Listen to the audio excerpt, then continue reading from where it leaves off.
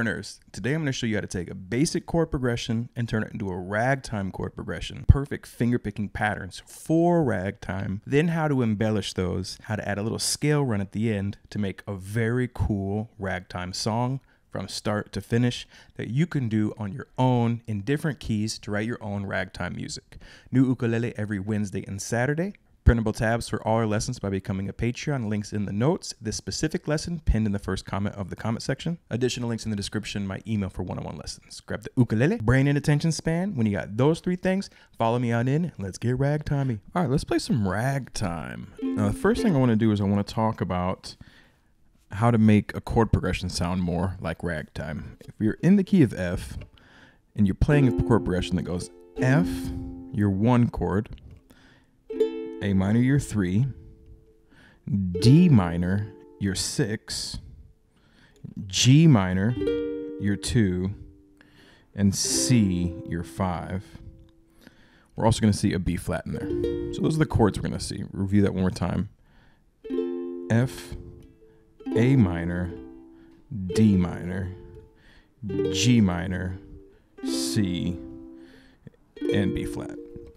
And maybe a progression might be something like, let's go down, up, down, up. We're going to do that over F, A minor, D minor. Down, up, down, up, down, up, down, down, up, down, up, down, up, down, up, down, up, down, up, down, up, down, up, down, up, down, up, down, down, up. Then the next time through, we're going to change, well, we'll play G minor, C, down, up, down, up, down, up, down, up, down, up, down, up, down, up, down, up. Then this measure, we're going to do 2 beats on F, down, up, 2 on B flat, down, up, and then 4 on C, down, up, down, down, up, down, up, down, up. So that's our chord progression. Let's play through the whole thing. All right, and this is our bass that we're going to modify. 1, 2, 3, 4. Down, up, 3 and 4. 1 and 2 and 3 and 4. 1 and 2 and 3 and 4 and 1 and 2, 3 and 4 and 1 and 2, 3 and 4 and 1 and 2, 3 and 4 and 1 and 2, 3 and 4, 1 and 2, 3 and 4 and. So that's the foundation of what we're going to do. Now, in the key of F, you can change the C to C7, which is going to sound instantly more ragtimey. But the other thing we can do to give more of a ragtime feel is make all of our minor chords 7 chords. So A minor becomes A7, D minor becomes D7. If you can't do bar chords, you'll play 2, 0, 2, 0, Hawaiian D7. If you're comfortable playing bar the 2nd fret. You can hear my Michigan accent when I say bar. Bar, grudge. Bar the 2nd fret, middle finger, 3rd fret, D7, only if you're comfortable. And G minor, G7, inverted G, right? And then we're also going to make that C a C7. So if we strum through the progression now, it sounds like this. 1 and 2, 3 and 4, and 1 and 2.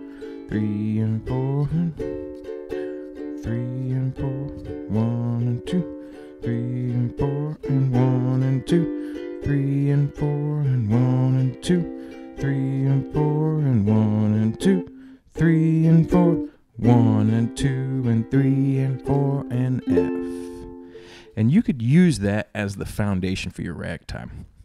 So essentially, make everything except for your 1 chord a 7. All your minor chords become 7 chords. It'll instantly feel more ragtimey.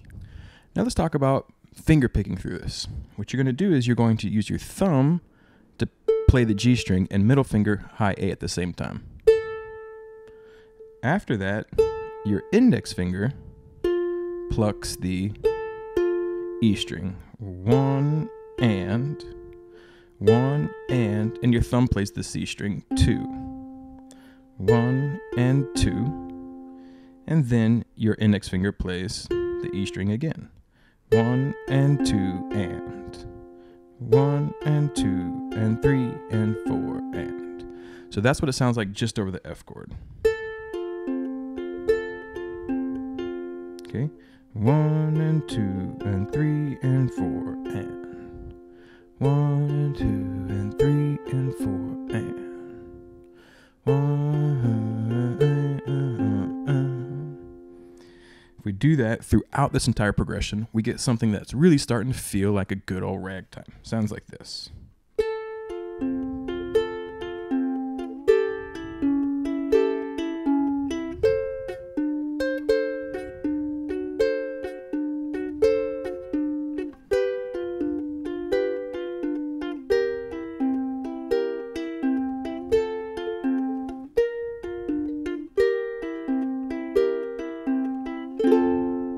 Same pattern for every single chord. All right, now let's look at how to make some of these just a little different.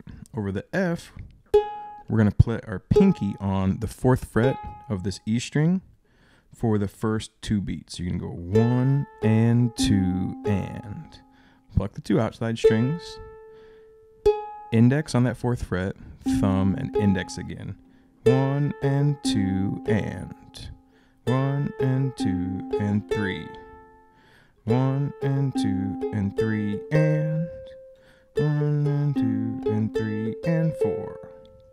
After that, pluck here, and this time after that, instead of going through the pattern we've done, you're going to get your pinky on the 3rd fret of the A string, and that's on the and after the 3rd beat. So you get 1 and 2 and 3 and then your thumb, 4th beat G string.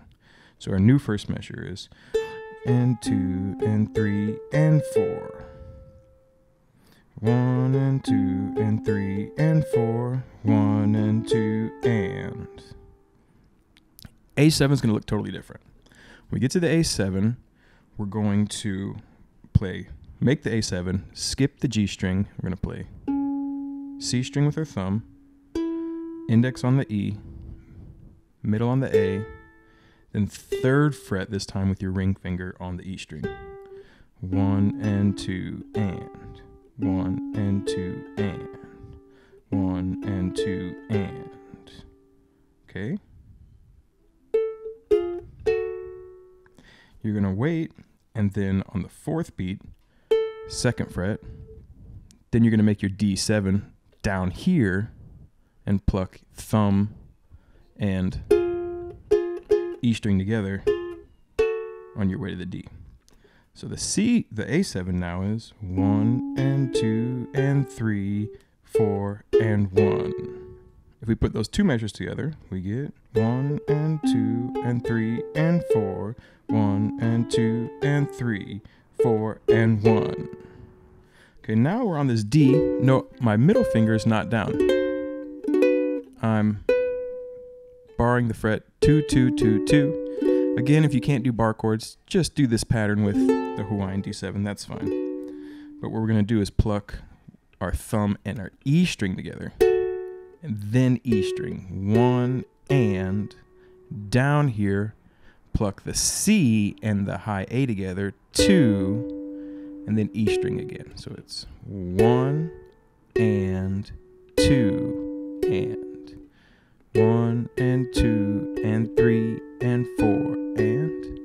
Then middle finger here, same thing. Just for the first half. Then pinky 5th fret if you can, and then repeat again.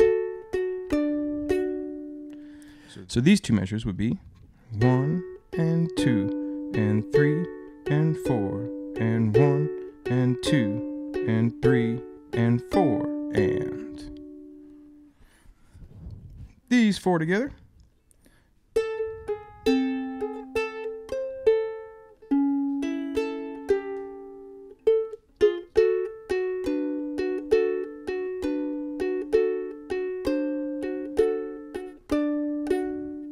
So cool. Next for the G7, we're going to go back to our outside G and A string, index on the A, index on the E, 1 and 2 and. Do that for the first 2 beats, 1 and 2, and then we're going to lift our middle finger up and put it down 3 and 4. So it's similar to the first measure. It's 1 and 2 and 3 and 4.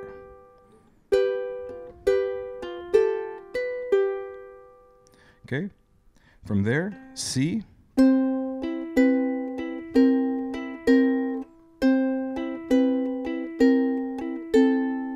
You're going to thumb on the C string, 3rd fret here, middle on the high A, pluck those 2, open E, 1 and, down to the 2nd fret, 2 and, 1st fret, 3 and, lift that up, 4 and, 1 and 2 and 3 and 4 and F. So I'm down in the F, then F7. You do F7 2 ways. Just your ring finger, 3rd fret of the C string. But if you can get your pinky here on the 3rd fret of the high A, it's even nicer. 2, 3, 1, 3. So 1, 2, B flat, 3, then a B flat diminished 7. 1, 2, 1, 2, 1, 2, 1, 2. These 2 fingers on the 1st fret, these 2 fingers on the 2nd fret, pinky nothing to do with it. 1, 2, 3, 4. Strum through a C7. You're gonna go 1 and 2, 3, 4, 1. So that C7 is just down, up, down, 2, 4, down. 1 and 2, 3, 4, F. So these 4 from the top would be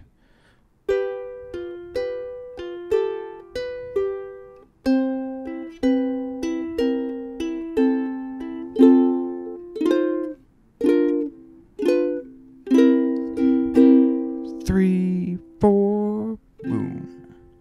You could, if you know the F major scale, put a little run in there, but I'm not going to do that yet. Cause this is more about rhythm, good finger picking patterns for ragtime, good chords for ragtime, and how to add color to those chords. So let's try to play this whole thing from the top. 1, 2, 3, 4.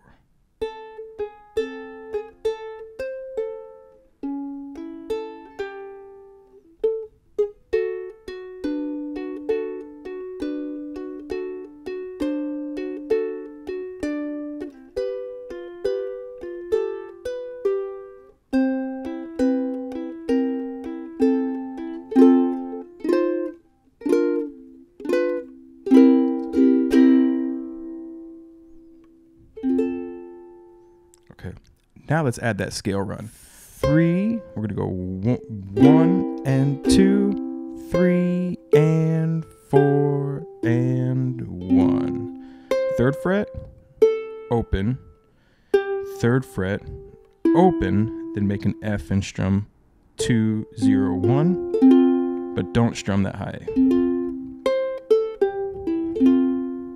3, oh, 3, oh, F. Now let's try it with that scale run. 1, 2, 3, 4.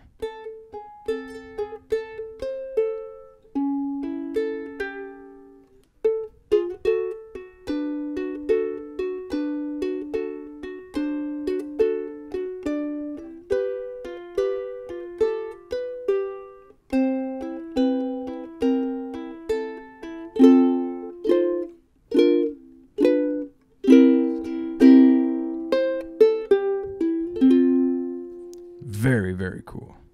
A little faster. 1, 2, 3, 4.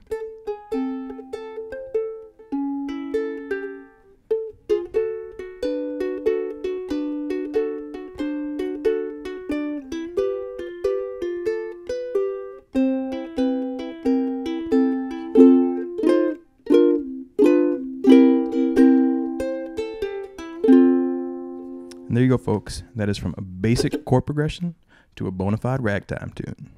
And there you go, folks. That is how we get ragtimey on our ukulele. Thank you so much for learning with us. I hope you get. And there you go, folks. That is from chord progression to ragtime on the ukulele. I hope you had as much fun learning it as I did creating it and playing it. It really is a lot of fun. And it is a cool way to make something sound unique and different. Use it for your songwriting. Use it to take songs you've already learned, make them new, fresh, exciting, and interesting. Plus a ton of other things you can do with it, all right?